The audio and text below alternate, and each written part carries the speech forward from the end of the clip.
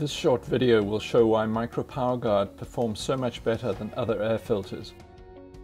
To explain how, let's start by looking at a standard pleated filter. Up close, it looks like a mat of random fibers.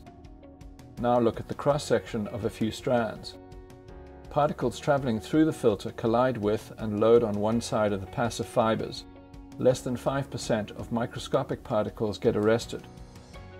Compare MicroPower Guard. The particles load all the way around the active fibers and arrest more than 90%. Let's take a close look at the 1-inch MicroPower Guard to see how this works.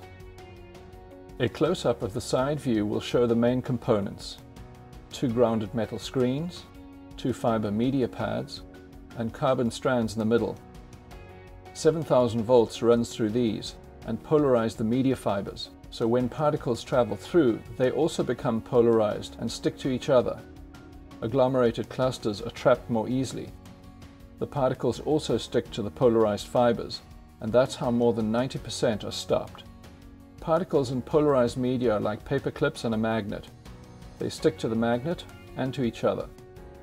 Standard pleated filters can restrict airflow and make a home's heating and cooling system less efficient.